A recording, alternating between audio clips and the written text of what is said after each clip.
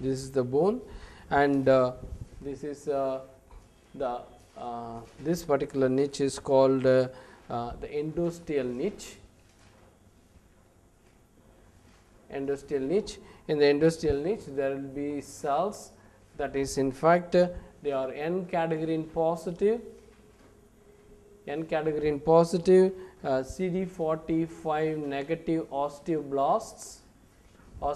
They act as the cellular form of course the niche, and then there will be of course other osteoblasts here, and these are the HSCs that are attached. So, suppose this is the one, this is the HSC, that is a hematopoietic stem cell.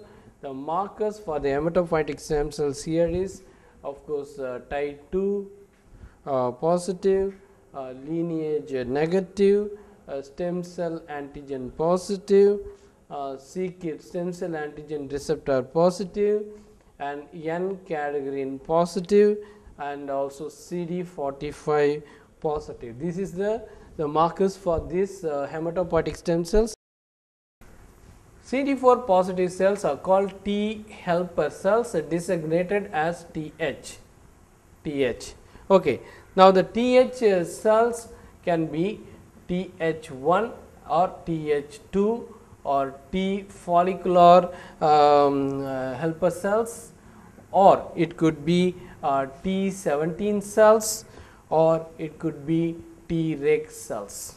The TH1 cells are involved in cell mediated immunity, TH2 involved with the antibody mediated immunity that is related to the allergic reactions, and here one phosphate group which is a negative charged, and one phosphate group here having the negative charge. This otherwise the positions are such a way that it holds the phosphate charge. This is the second carbon, this is the sixth carbon. These arginines are the positioning the whole complex into, the substrate into position. This is the control of CDC2. So, the CDC2 is blocked by different checks here, but what we have to know is, in the case I told, in the case of G2 there is a spike of activity of CDC2 along with the A and B is formed. How this spike is formed?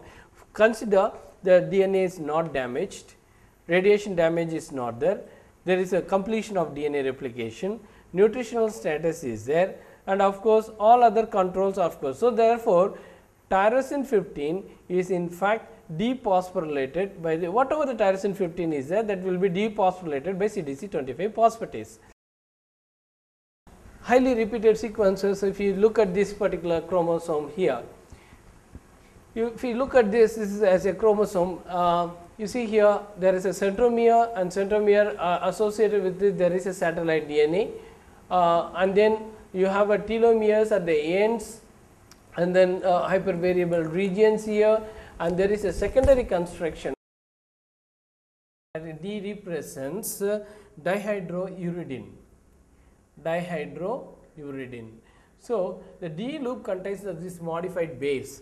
So, it is called as a D loop. So, what is the function of D loop is that it is involved in the recognition of aminoacyl tRNA synthetase enzyme, is involved in the recognition of aminoacyl tRNA synthetase enzyme.